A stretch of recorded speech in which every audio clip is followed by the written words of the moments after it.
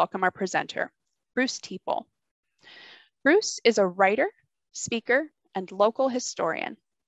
He currently serves as president of the Union County Historical Society, as judge and on the state advisory board of the National History Day in Pennsylvania competition, as volunteer coordinator of the Penn State Native American Powwow, and as an instructor for Penn State's Osher Lifelong Learning Institute, OLLI. He has also served as chair of the American Association for State and Local History's Small Museum Scholarship Committee for 16 years, and he has spoken on various topics before numerous groups and conferences. Bruce, thank you so much for joining us this morning. Let's go ahead and get started. Well, thank you for having me here today. The first things we need to address are the perceptions we have about this hemisphere's original people. Specifically, we need to look at identity and the expectations we place on someone based solely on a false name or an inaccurate portrayal. The concept of identity theft isn't so new. If you let me label you as someone or something, then I've gained an undeserved power over your life. You've just lost everything that's wrapped up in your name, your reputation, your memory, and your sense of self. Languages and dishonest images can distort the way we look at the world and at the past. Much of what we learn or project, unfortunately, comes from TV, movies, and cartoons, what Kurt Anderson calls the fantasy industrial complex. Let's take Tonto, for example. Tonto, for those of us who didn't grow up speaking Spanish, means stupid, dummy, idiot. Tonto, in fact, was a Canadian actor who changed his name from Harold Smith to Jay Silverheels, the name his running track teammates gave him when he was in college.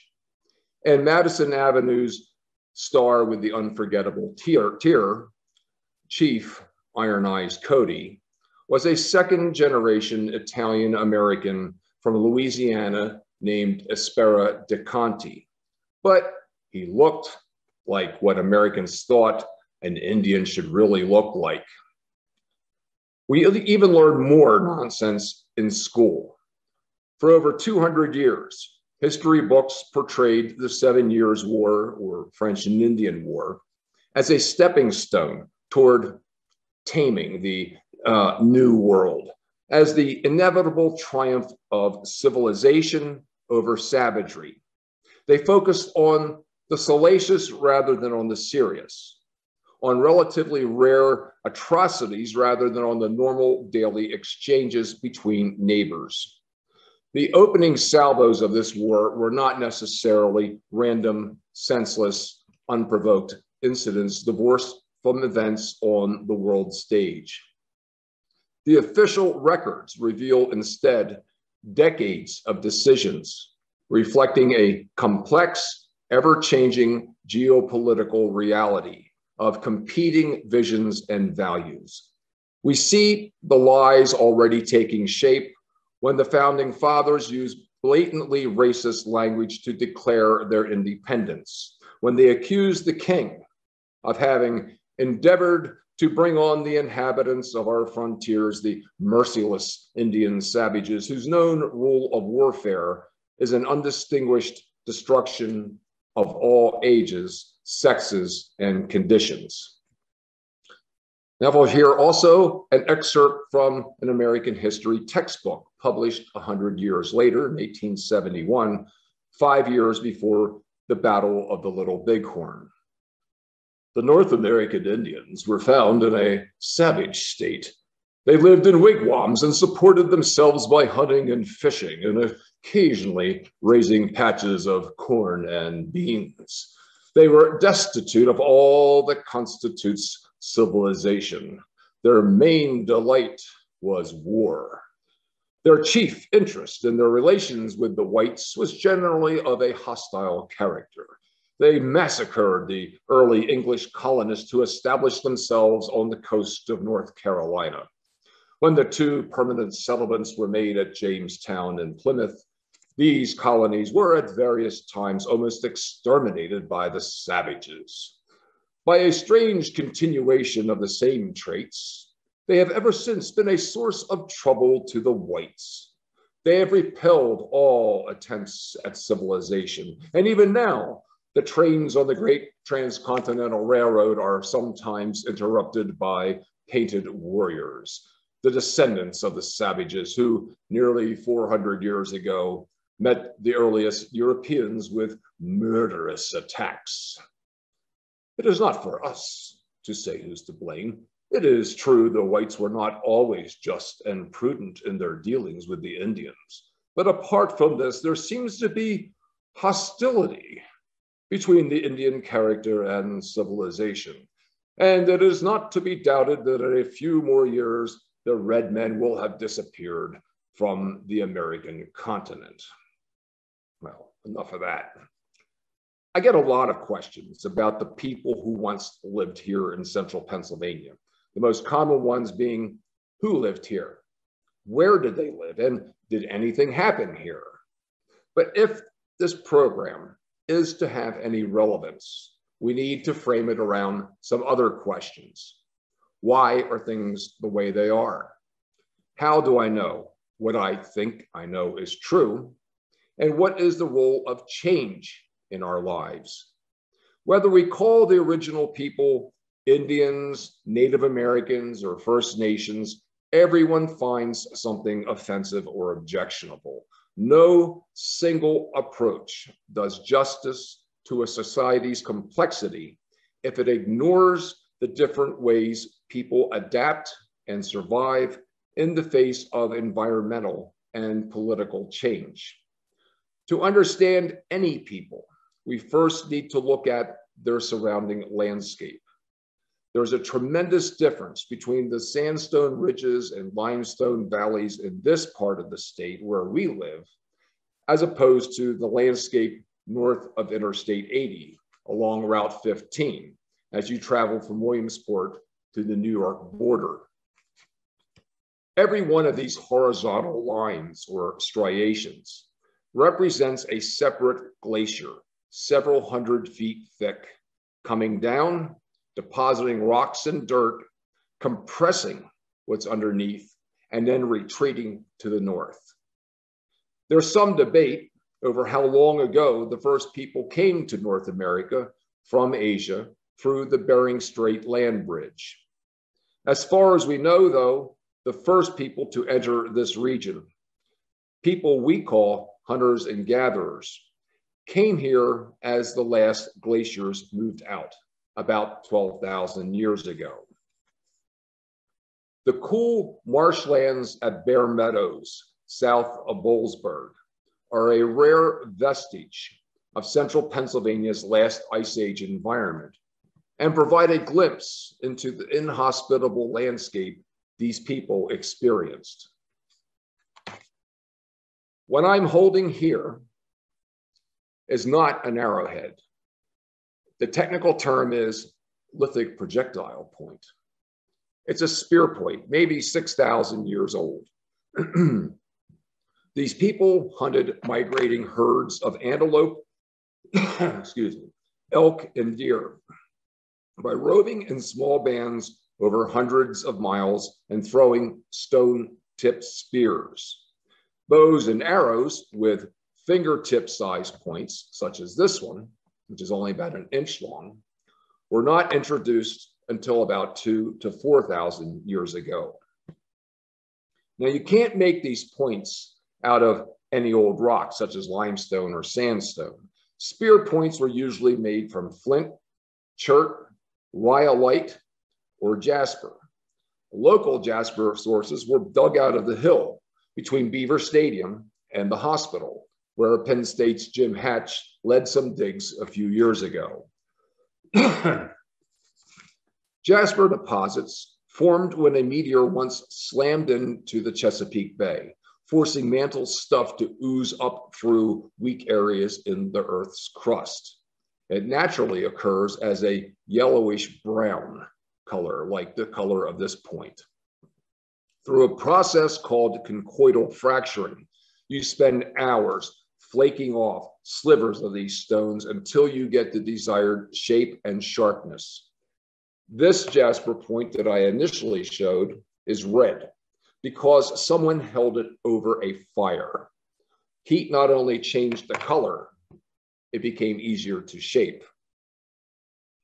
There are documented sites identified throughout Penns Valley, having many of these points. Woodward Cave, Beaver Dam Schoolhouse, in the area around what I call the Center Hall International Airport. But finding masses of spear points at a specific location doesn't mean these are battlefields. More than likely, there are traditional campsites dating back 6,000 to 12,000 years. And what we find at these sites are either someone's stash or their trash. Not long ago, researchers compared the effect of different weapons on a 2-inch thick oak plank. And the results were astounding. An arrow shot from a bow stuck fast. A 30-06 bullet fired from a deer rifle passed through the board. But one of these spears, hurled with an extension, a hooked bone or stick called an atlatl, shattered that board. So you don't let the simplicity fool you. These are extremely lethal weapons for taking down large animals. Early maps of central Pennsylvania show a relatively bare landscape called the Great Plains, stretching at least 30 miles west from Spring Mills. Such a large expanse was rare for the area we call Penn's Woods, that nonstop 300-mile sea of trees from the Delaware River Valley to the Ohio River Valley. 18th century missionary Philip Vickers Fithian speculated in his diary that Native people may have deliberately set the area on fire to encourage big game populations. Anthropologists now believe that if these people used fire to clear land, it was on a considerably smaller and controlled scale to encourage the growth of nut trees. So these Great Plains were most likely the result of fires from a perfectly natural accidental lightning strike. Here's another challenge to any preconceptions you may have about these societies. Hunter-gatherer cultures generally do not assign tasks solely according to gender. That's a luxury you can't afford when everyone's daily survival is at stake. Archaeologists have found that by examining prehistoric burial sites throughout the Western Hemisphere, about 40% of prehistoric hunters were probably women. The sites often have women buried with points used in hunting, with larger stones for breaking bones and stripping hides, in addition to various scrapers and knives. These are matrilineal societies where you trace your family through your mother. This makes sense since you usually know who your mother is, but you don't always know who's your father.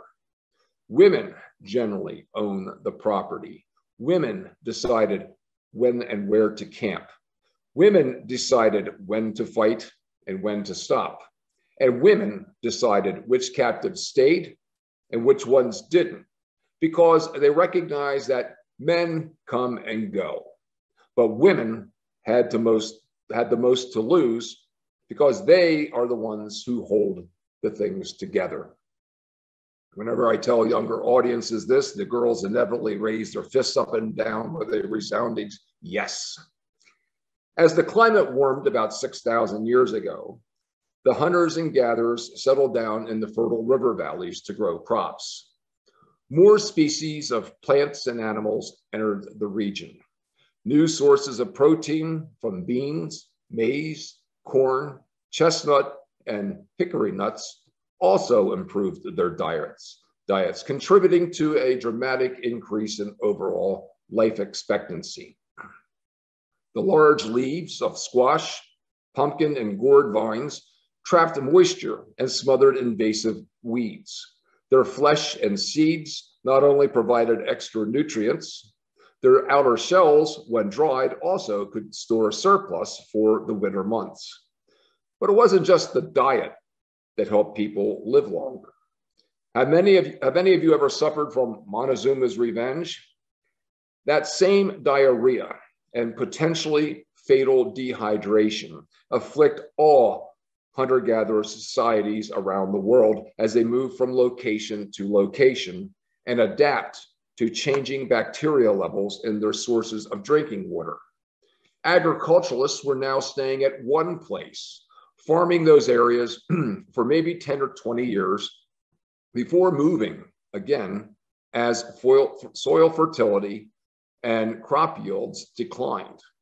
They began to organize themselves for protection into loose political units, clans, if you will, that shared a common language, culture, and kinship ties, but not necessarily a concentrated decision-making structure.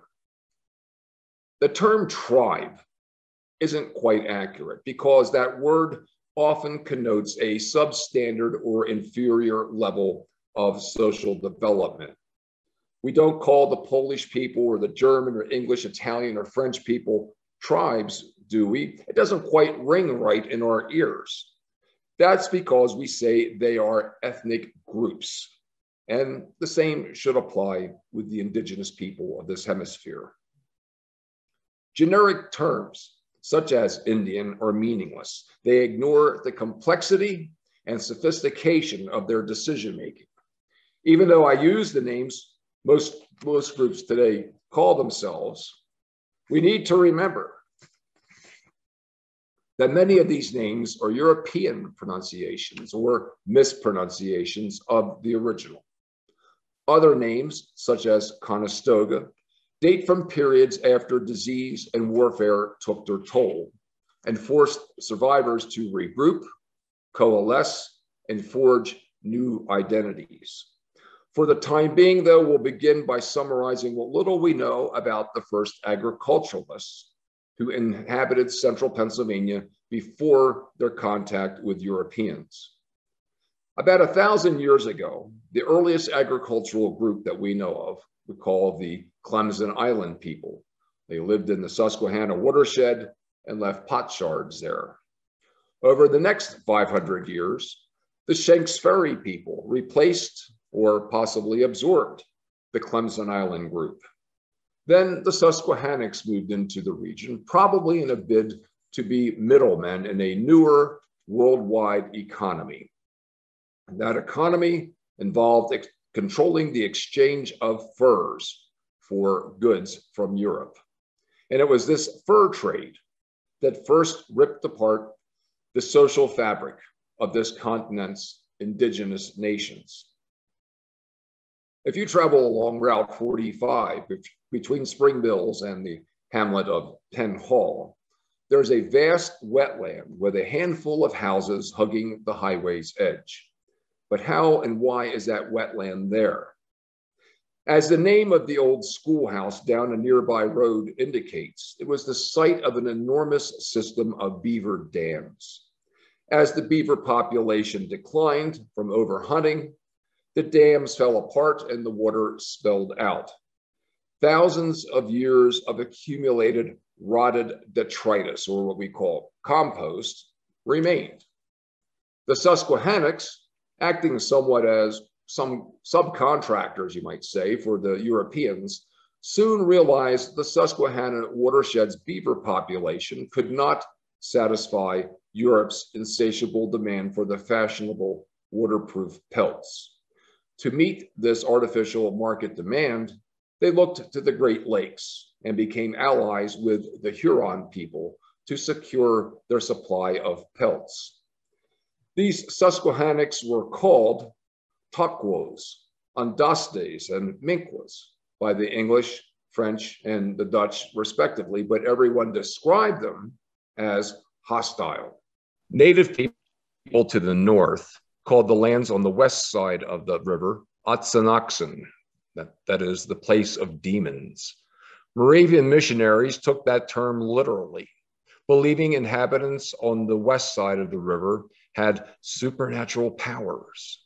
As Bucknell historian Catherine Fall notes, however, the region and the time have been unfairly maligned by historians quoting one missionary, Martin Mack, who called the region the very seat of the Prince of Darkness. This statement, though, is not from a primary source.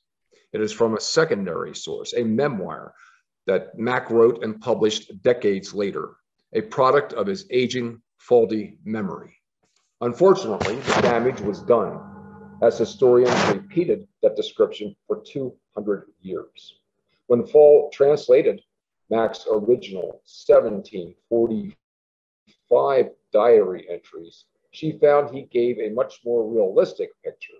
While not exactly idyllic, the journey to the Susquehanna Valley was more pleasant and the area more peaceful than the simmering cauldron later historians depicted as existing here.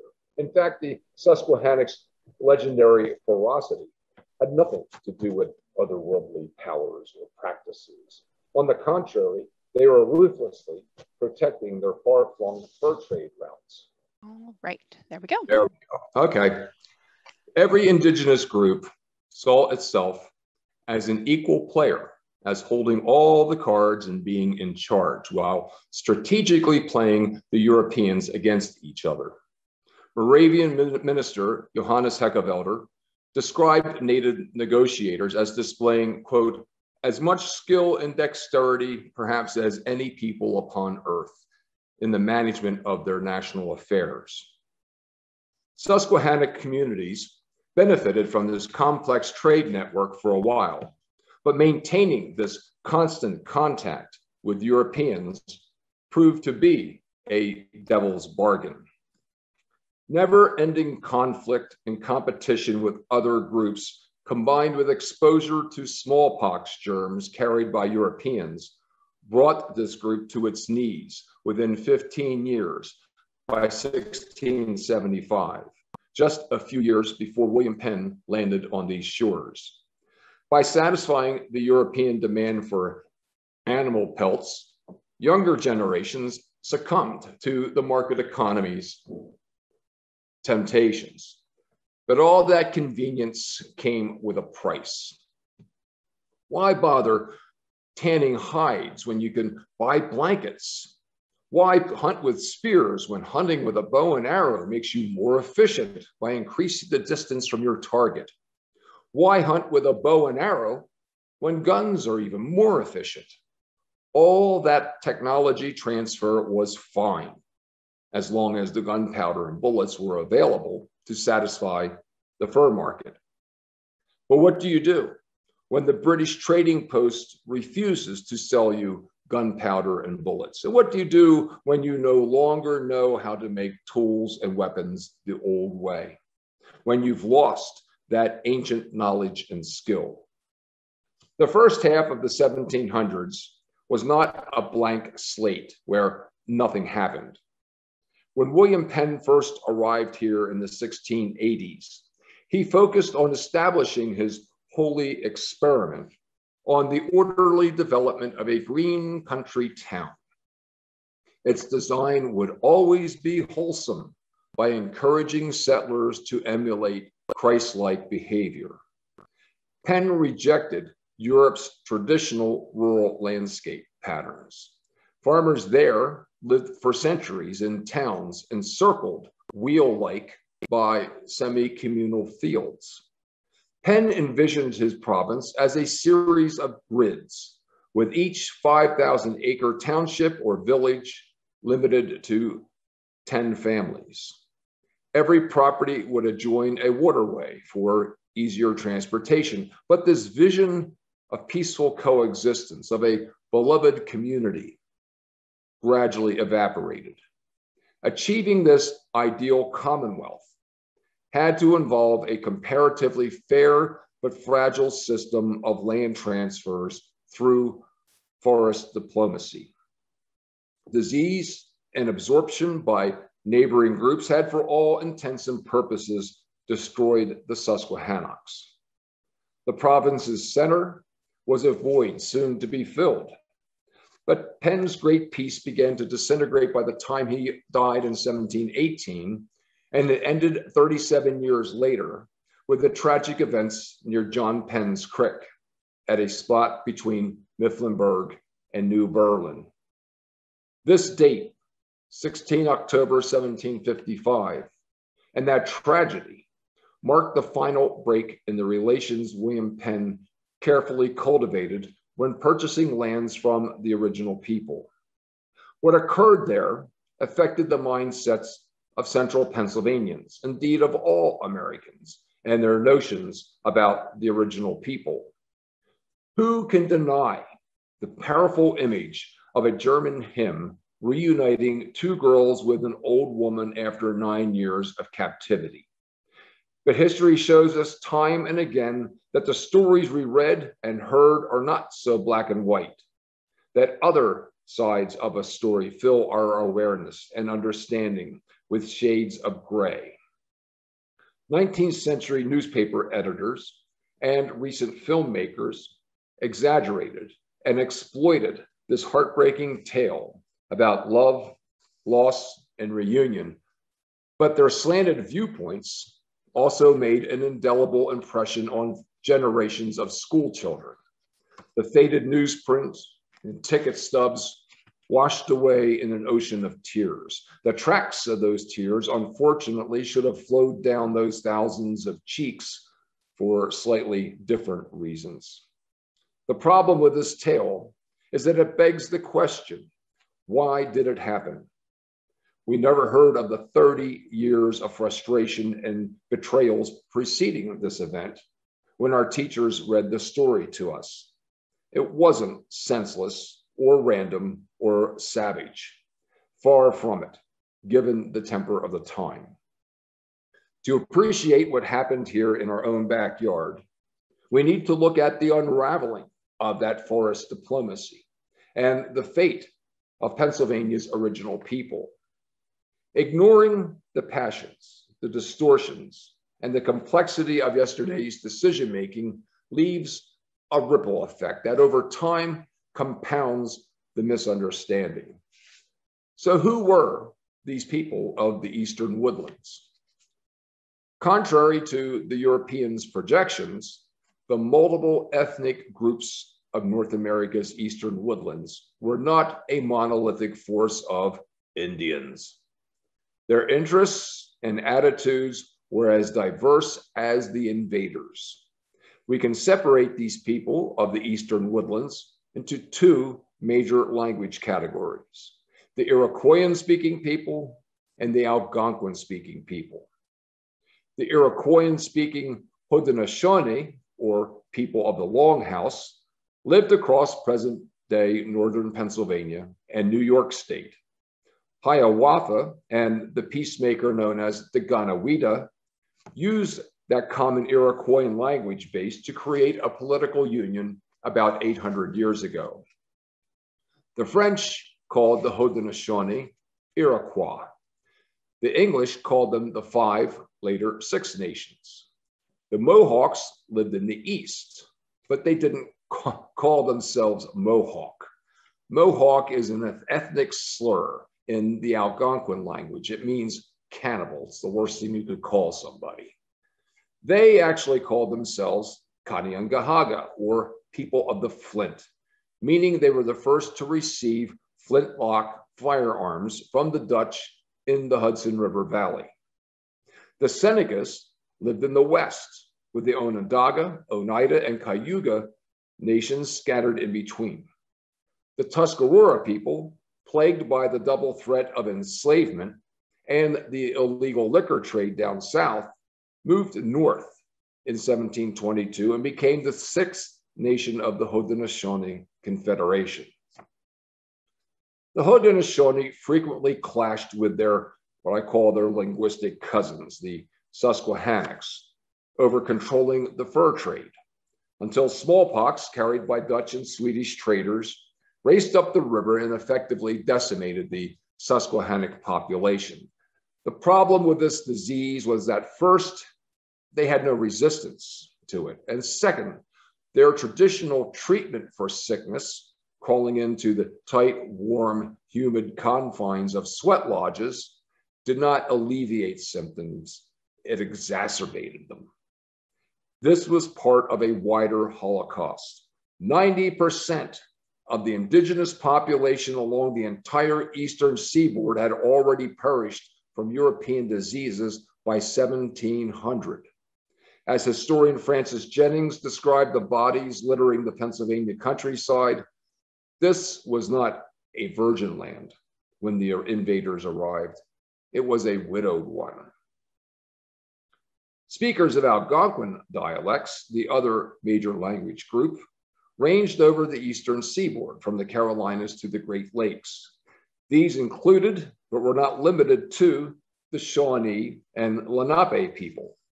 English invaders named the Eastern River in honor of Thomas West, 3rd Baron Delaware. For the sake of convenience, they also called the Lenape inhabitants of the region Delawares.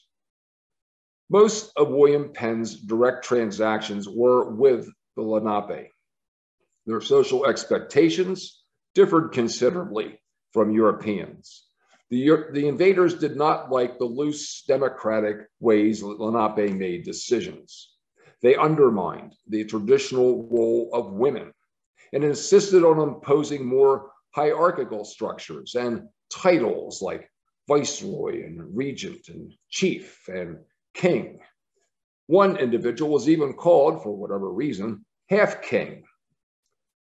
These unfamiliar demands by this foreign market economy disrupted social and political traditions.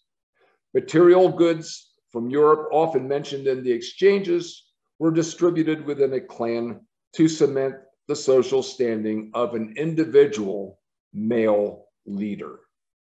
As a result, these small independent clans now measured a newly established spokesman's status, not by how much wisdom he had or by how much he accumulated, but by how many gifts and how much liquor he could give away.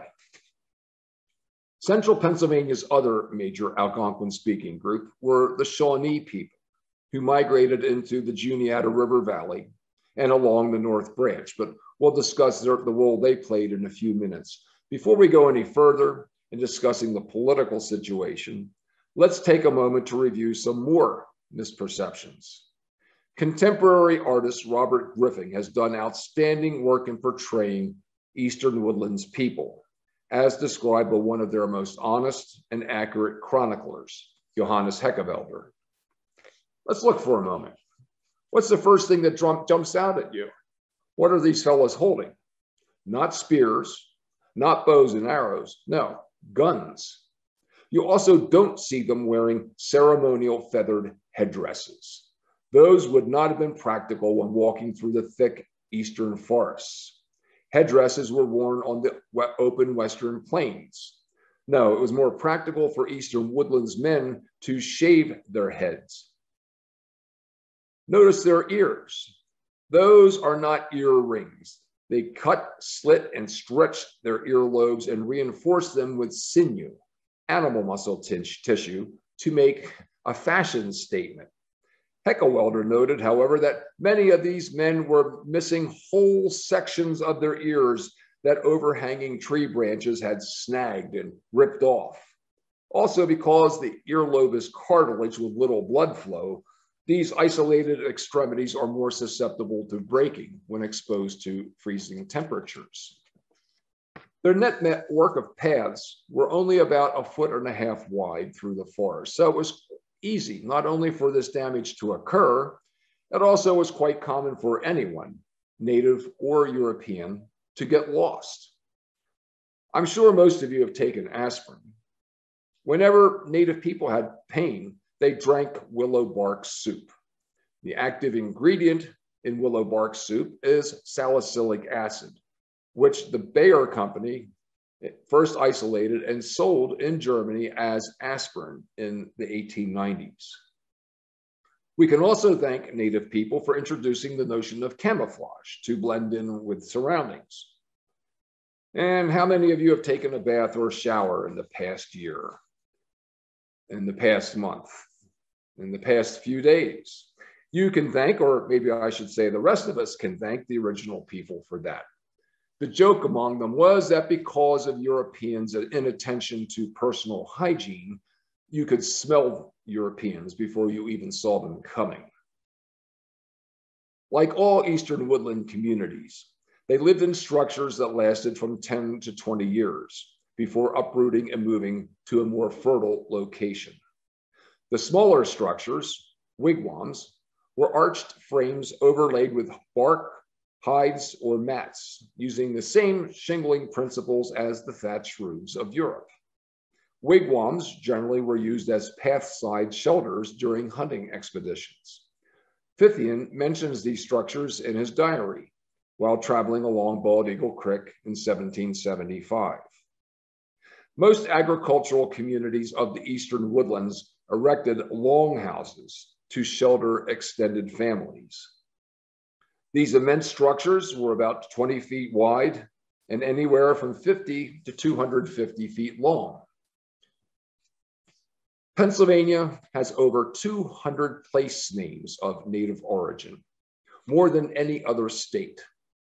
Place names not only tell us who lived where, they also illustrate differing mindsets. The clues are in plain sight. Place names with the word beaver, Beavertown, Beaver Springs, Beaver Falls, or field, Deerfield, Springfield, Clearfield, are usually a tip-off that that land was previously cleared, occupied, and abandoned by either beavers and the compost they left, or indigenous people. Philadelphia, Pittsburgh, Bedford, Lancaster only tell us that these locations were named after some faraway person or place. These names are useless. They don't tell us anything about the location. Now, whether it's algebra, literature, physics, history, the point of learning is always to look for patterns. And the same applies to languages. No one was going around grunting ugh or how. There were many different people speaking many different languages and dialects of those languages. It's just as complex with grammar, cases, and declensions as English. There is always something lost in translation. Lenape words, for example, have no R sound. So attempts at pronouncing rum came out as lum. Many Lenape words have a guttural unk sound, so we have Punxsutawney, Shenango, Venango, Montongo, Equinunk, Mahanoy. Following the same pattern, we also get the words skunk and chipmunk. Then there are the Hanna words, Susquehanna, Coonhanna, Loyalhanna, Moshannon, and then there's state colleges, Wapelani or Bald Eagle, a local Lenape leader. Shawnee words also crop up in our daily usage. South of the Seven Mountains, the Shawnee settled in the Juniata River Valley, as evidenced by the place names there. Juniata or Juniata means standing stone. We also have the word Kishicoquillas, which means den of snakes. Of course, Kishicoquillas is a bit of a tongue twister, so the Mifflin County School District changed its name to Indian Valley, presumably so sports broadcasters would have an easier time of it. And the same goes for the bank that simply shortened its name to Kish Bank. Of course, those folks may want to consider changing it again once they learn what Kishicoquillas actually means. Pennsylvania's early decision makers not only had shifting ideas about their physical and psychological places in the world, they also constantly pulled diplomatic sleights of hand to acquire more land. Over a dozen languages and dialects echoed through the air at these treaty negotiations, leaving the proceedings open to charges of mistranslation and deliberate deceit. You can imagine the confusion and the potential for mistranslation misunderstanding, and outright fraud occurring at these treaty negotiations when you have all these different languages and dialects being spoken. Just like playing Whispering Down the Lane. Official scribes struggled to capture the soaring oratory reflecting legitimate native grievances. The spoken word was sacred to these people. Their sincerity and use of metaphors reinforced the power of their arguments. They viewed the mysterious marks that the invaders made on paper as insulting, mere scribbles conveying as much meaning, seriousness, and sense of obligation as chicken scratches in the dirt. There were as many differences, competing influences, and shifting alliances among indigenous people as there were among Europeans. Necessity and greed led William Penn's heirs and their unchecked representatives to upend his tradition of fair treatment. Hordes of European invaders ignored the carefully worded treaty terms. Penn's efforts, however well-intentioned, reminded these arrivals of large landowners back in Europe and their attempts to control agricultural economies. The Ulster Scots, with their insatiable hunger for more land and conquering people at any cost, resented and rejected any restrictions on their activity. Many were squatters who swarmed onto the proprietors' prime manor lands, rejecting this vestige of the feudal system by refusing to pay quit rents to Penn's sons. These invaders tossed aside long-standing traditions. They distilled and dissolved subtle ethnic and linguistic distinctions among indigenous people into simpler generalities, now based on skin color. Reports of wholesale massacres spiraling out from local disputes, skirmishes, and blood feuds would rationalize genocide over time. Any dreams of peace, justice, and mutual respect succumb to the stark, impersonal, vicious realities of supply and demand. Penn's agents fanned across Europe's German-speaking duchies and provinces with pamphlets spreading the word about the religious and political freedoms promised in Pennsylvania. 18th century perceptions of space and time are radically different from ours today. Few Germans arriving before 1740 bothered to secure the special permission they needed from the legislature, a regulation designed to control intermixing of Germans with the more boisterous Ulster Scots. The farther the Germans settled from Penn's communitarian confines, the more receptive they were to adopting innovative agricultural practices. Unlike other newcomers, an ethnic German not only regarded his remote farmstead as a multi-generational investment, he also made it the center of his life. As one astounded traveler remarked, people live so far apart that many have to walk a quarter or a half an hour just to reach their nearest neighbor.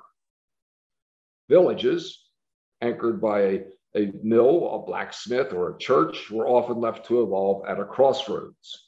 The closer these establishments were to a major traffic artery, the greater their long-term chances to diversify and succeed. The mysterious figures emerging out of the misty forests did not see themselves as Indians.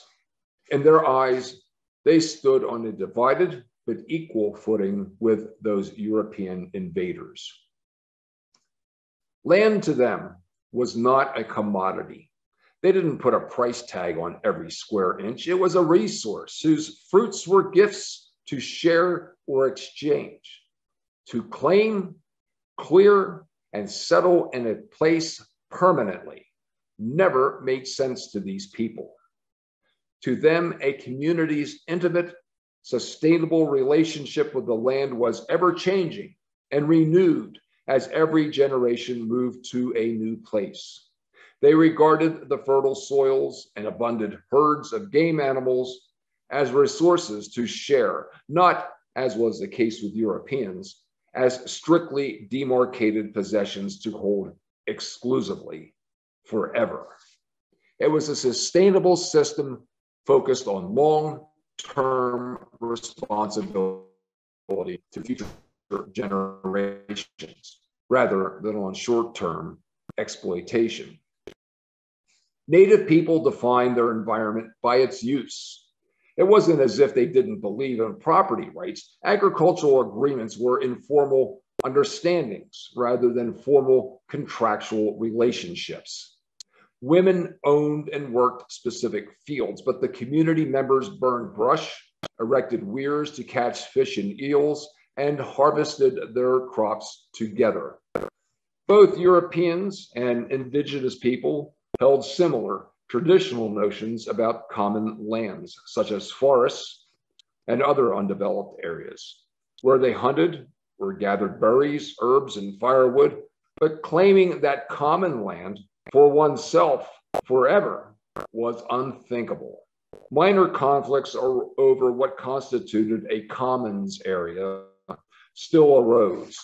When indigenous people and European invaders lived too close to each other, disputes over common land often broke out because of misunderstandings.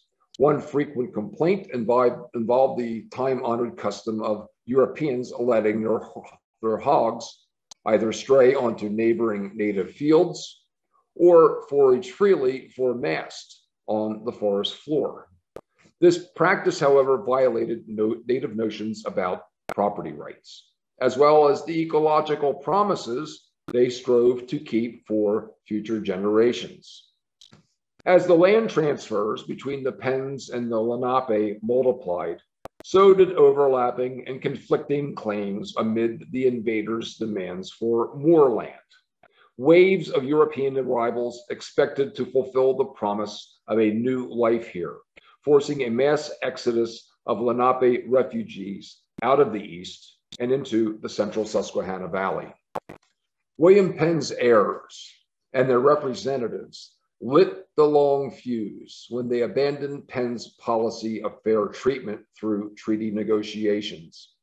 As Penn's health declined, James Logan, the Penn family's colonial secretary, would gain virtual control over land sales and the Susquehanna fur trade for almost 20 years. The Penns were desperate. They needed to stabilize their precarious financial situation. And as we'll see, these changes in policy would pay off handsomely over time. The biggest obstruction was the Lenape's obstinacy. James Logan did not like their democratic decision-making process, with women having the final word. The European invaders had fixed, rigid perceptions of themselves and their nuclear families that were anchored in national origin, religion, and skin color. In contrast, native men could hunt and negotiate, but because women had the most at stake by maintaining stability and continuity, they authorized the final decisions. One's definition of self in these matrilineal societies was more fluid and based on age, language, and extended kinship ties with everyone called grandmother, uncle, or a similar honorific. Their loose political protocols and these piecemeal, sometimes overlapping purchases were too messy, too inconvenient, too inefficient. It was easier for James Logan to load up a hand-picked king or chief with gifts and liquor to swing negotiations in Logan's favor. For the sake of convenience and efficiency, James Logan looked around for a native ally. Such a group, presumably with a less vested interest, could assist in relocating any Lenape from the east to the Susquehanna frontier.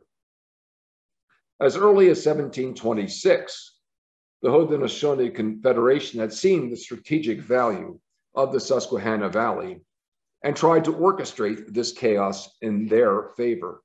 First, the Cayugas, approached the Lenape refugees and encouraged them to attack the English, but the Lenape already knew they were considerably weakened. There was also another Algonquin-speaking group, the Shawnee people, who played a major role in this story. Like the Tuscarora, the Shawnee had been wandering up from the south and spreading throughout the Juniata and upper Susquehanna valleys, hoping to escape both enslavement and the illegal rum traffic. All this time, James Logan was reassuring the Shawnee that they'd be free of alcohol's influence, but he did little to stop his trading network from selling liquor to any of the Lenape or Shawnee, especially around the time of land sale negotiations. The Haudenosaunee Confederation also wanted the Shawnee to settle in this valley and provide strategically placed rest stops.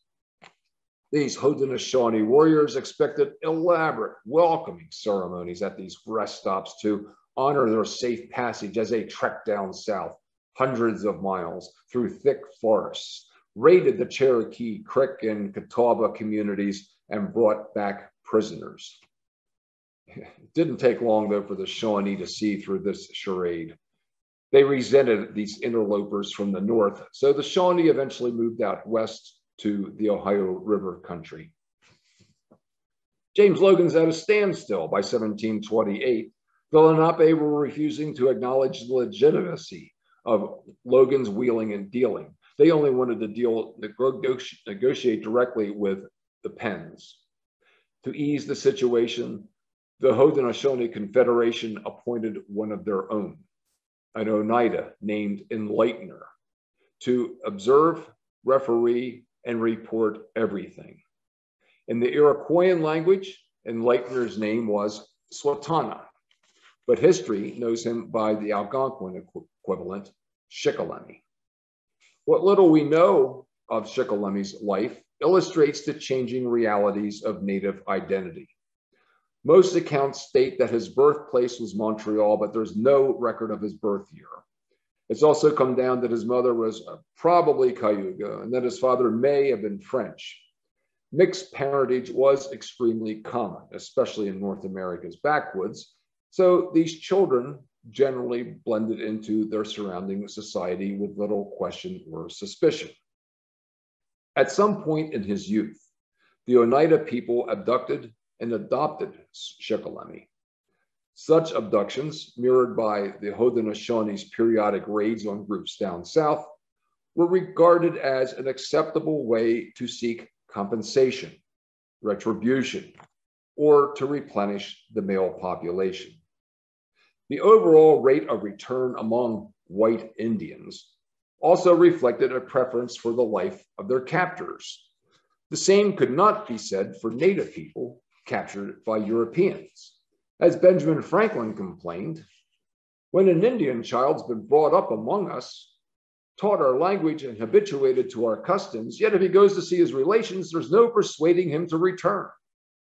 When white persons of either sex have lived a while among them, though ransomed by their friends and treated with all imaginable tenderness, in a short time, they take the first good opportunity of escaping again into the woods, from whence there is no reclaiming them. The diplomatic precedents Shikellamy established, until his death at Shamokin 20 years later, would have unintended though lasting consequences for central Pennsylvania's history. This is when we first hear of Shikellamy suggesting to James Logan that perhaps he could ignore those unreliable Lenape and grant his people the exclusive right to sell lands in Pennsylvania. So what if his people, the Haudenosaunee, lived 100, 200 miles away to the north? The problem was that claims of territorial sovereignty could also be as flexible as identity.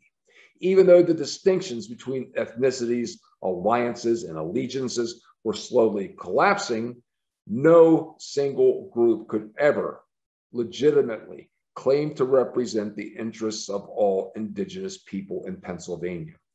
Each group pursued its own agenda to ensure survival, if not dominance. But Logan and the Penns had other plans. With 4 overland trails converging at the confluence of the Susquehanna's 2 branches, Shamokin, which is now modern-day Sunbury, quickly became the new crossroads of an Iroquois wanting to expand to the south, and British North America with its eyes on the west. By the 1730s, few Lenape remained east of the Susquehanna, so James Logan reassured the Penn family that ignoring the Lenape and dealing exclusively with the Haudenosaunee was in everyone's best interest. The Haudenosaunee could easily dismiss objections to any other group's claims of owning the valley and acting as self-appointed guardians of native interests. By exaggerating the power of a series of trade agreements the Haudenosaunee had with New York, what was called the Covenant Chain, James Logan could falsely portray the Haudenosaunee as an omnipotent, credible, and preferable partner, regardless of how valid their claims were. This new policy of accommodating the Haudenosaunee, coupled with increasing racial animosity, made it more convenient to dispense with the diversity rather than deal with it. And the Oneida agent, Shikellamy, representing the Haudenosaunee, was initially complicit in these schemes. Philadelphia, not Albany, became the new center of negotiations with the Haudenosaunee. When Shikellamy traveled there in the summer of 1731 to meet with James Logan and the Lenape, he introduced another character, Conrad Weiser, on this stage. The Kanien'kehá:ka had adopted Weiser as an adolescent and taught him the Iroquois language. Logan and Shikellamy quickly saw the advantage of having someone comfortably straddling both cultures and welcomed him as a translator. Land transfers arranged by Shikellamy and Weiser over the next 15 years merely drove home the new reality. The Lenape were out of the picture. The Haudenosaunee were the only credible players, and all remaining lands east of the Susquehanna were being secretly sold to the Penns. James Logan faced other problems, though. Thomas Penn had arrived and was not pleased. It didn't take him long to discover James Logan's unauthorized purchases and strip him of most of his responsibilities. The Susquehanna Valley only provided a brief respite before the Lenape made their way along the banks of the Susquehanna's west branch. A 23-mile portage over the mountains separated the Susquehanna's headwaters from their new base of operations overlooking the Allegheny River, the Ohio country, and the Mississippi River watershed.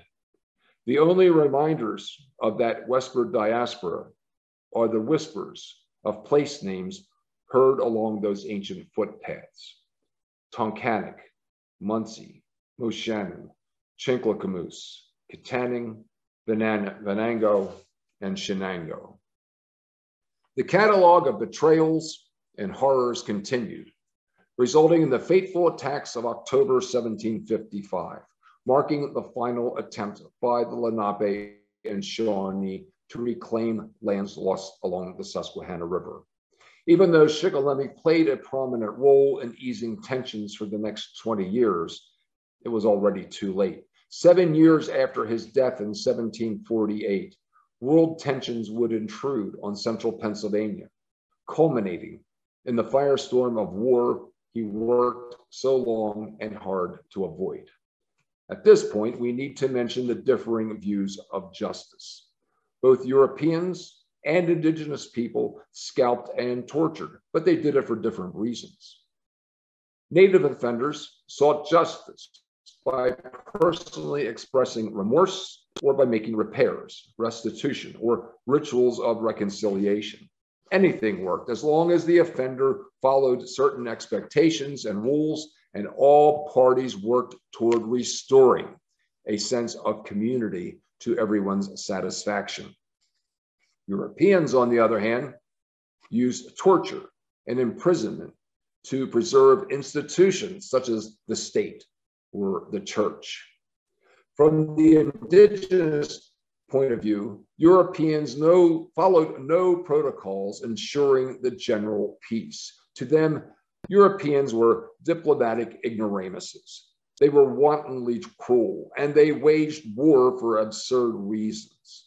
The most glaring difference between the cultures was in the case of rape, a rare crime among native people, but one routinely practiced by Europeans. War was no longer limited to isolated skirmishes fueled by vengeance. Native people were to be annihilated through a specific genocidal policy. After all, spreading disease deliberately was cheaper and more efficient than firing bullets.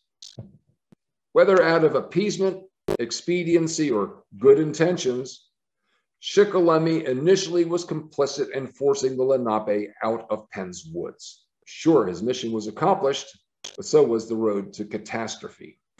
It didn't take long to reduce ethnic identities to two generic categories now based on skin color. Conflicts would be described more and more as between white people and red-skinned Indians.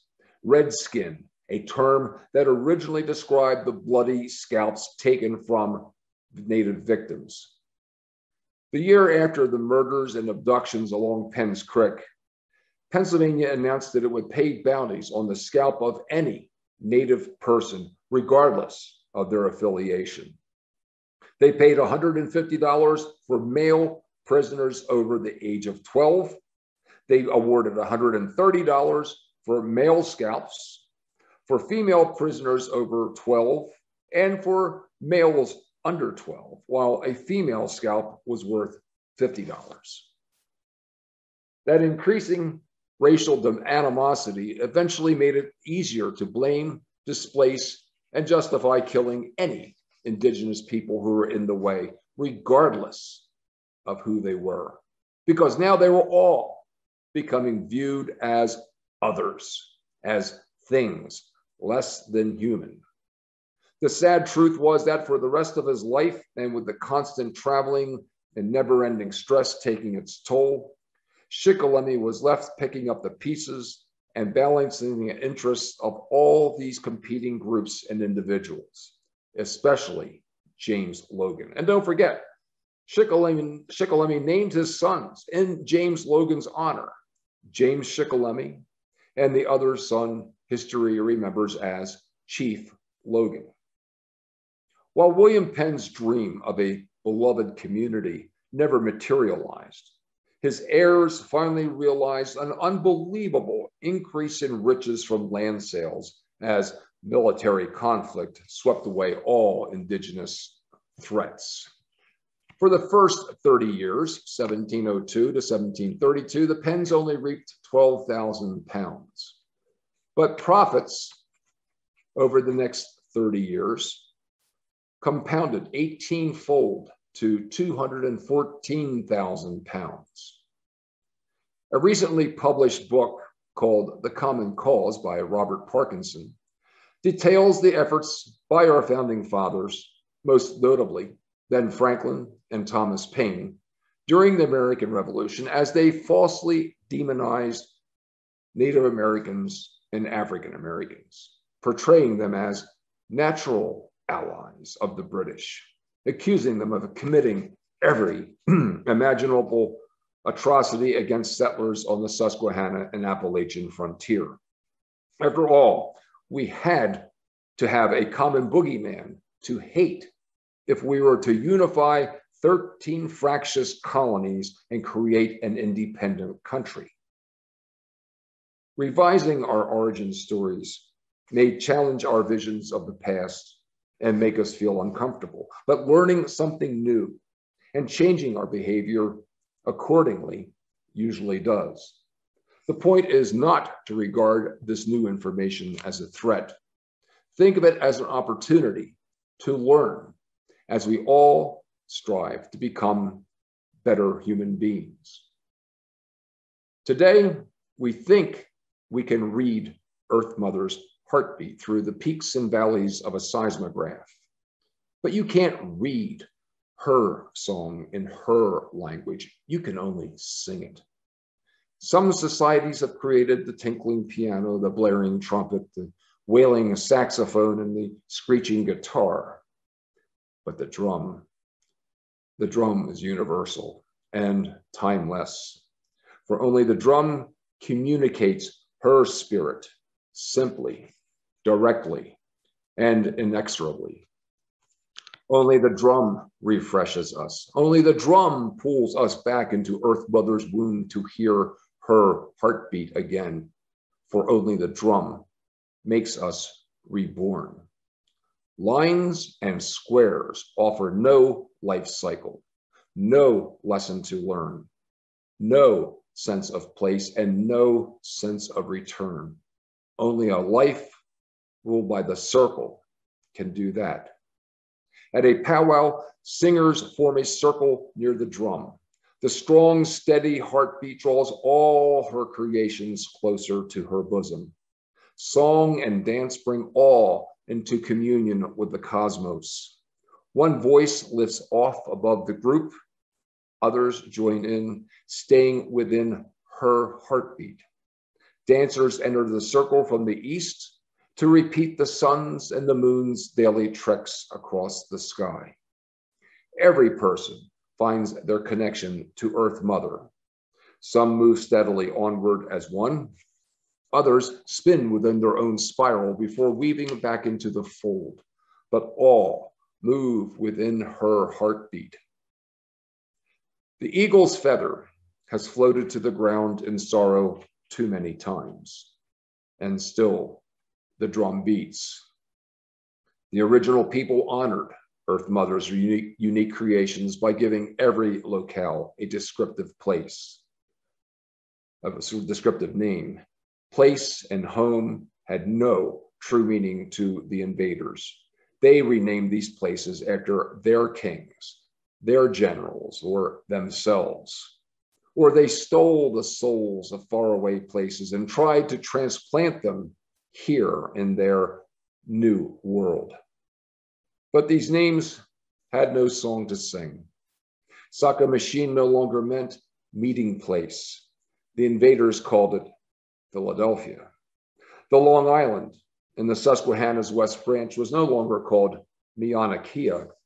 The invaders gave the surrounding area the incongruous name of Jersey Shore. Tunyata described the large stone that once greeted travelers as it stood on the riverbank. The invaders called this place Huntington. The stone went away, never to return. But Earth Mother's heart kept beating. Many walked on in their life's journey when the invaders sold them blankets deliberately infected with disease. Or for sport, the invaders threw the original people into pits with starving mastiff dogs, specifically bred to kill, and then bet on the outcome. And still, the drum beats.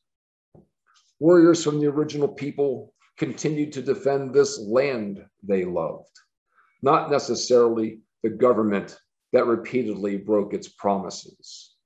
And still, the drum beats.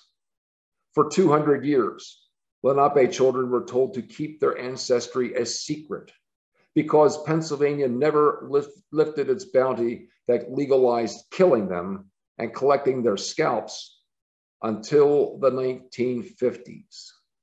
By that time, the passions of the past and the damage from the deeds had faded into the footnotes in books we can read. And still, the drum beats, proclaiming that we must kill the Indian to save the man. That government, until the 1970s, took thousands of children from their families, placed them in schools far from their homes, and punished them for speaking their own languages. And still, the drum beats. Some politicians claiming to be educated say that nothing of any use or value, no history, existed here before 1492. And still, the drum beats. Today, Eagles are rejoicing and soaring high above the land again. And still the drum beats, for neither Earth Mother's heart nor the truth she witnesses can ever be silenced for long. Thank you. I have a slide here. Do we have that, Robin? The Benjamin West painting. Okay. Since we have a few minutes here, we'll give a brief art history lesson. This painting was done in 1764, just after the end of the 7 years of the French and Indian War. It's done by Benjamin West, who was a Quaker. He moved to London because he was a loyalist. But who's at war at this time is France and Britain. Now, what does the term French and Indian War tell us? That all Indians and all French are against Britain. What's the title of this painting? General Johnson saving a wounded French officer from the tomahawk of a North American Indian. Who's wearing the red uniform? This is William Johnson. Who's wearing a white uniform? It's a French officer. He looks rather ghostly, scared. So this is indicating, symbolizing the death of the French presence, whereas Johnson here is kind of has a commanding presence. What is your opinion about the British after seeing this? That they're calm, they're in charge, they have a restraining influence, they are civilizing. What about the French? Well, they're weak, they're helpless, almost disdainful. Then you look at the fellow on the left. He's carrying a tomahawk, not a gun. At the center of this painting, what's there is the left hand of the British officer. What's his right hand doing? He's pointing at the dark forest, as opposed to the light at the right of this painting. Now, is he telling the Indian to go back where he belongs? Or is he pointing to lands unclaimed and unconquered? How about the positioning and number of the characters here? Well, the Europeans are on the right, whereas the Indian is on the left. The Latin word for left-handed is sinister. So you can see the symbolism that's going on. This is the case of this painting is a case of pure propaganda. Does the title tell us to what group the Indian belongs to? No. Do we learn from this painting that some Indians fought with the French and some fought with the British? Maybe. There seems to be some in the background. So what's the opinion you get about Indians when you see this? Well, they're all inherently bad, untrustworthy, impulsive, savage, uncivilized, unworthy. They are an other. Overall, the opinion you get is that all Europeans, French and British, are allied against all Indians.